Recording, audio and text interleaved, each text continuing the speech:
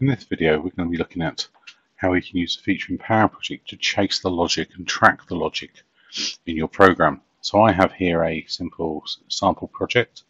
It's got a number of tasks and links that go through.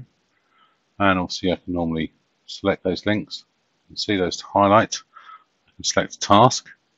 But before I select the task, what I can do is I can open up our task properties and go to the links tab. Now if that's not appearing, normally you might find that you're not seeing it here.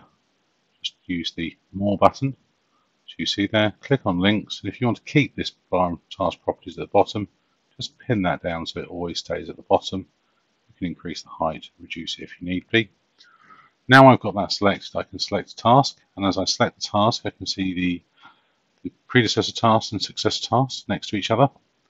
And if I want to track that, I can choose one of these items and just double click on it. And as I double click on it, you'll see it highlight in orange as previous, and I can double click to chase it through.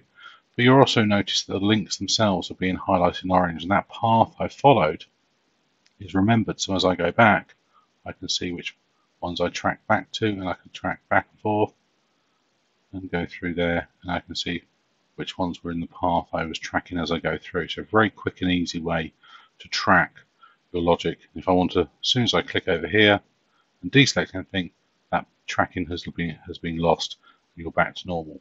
Again, now I can start tracking again from another point and following the logic through the program as I wish to.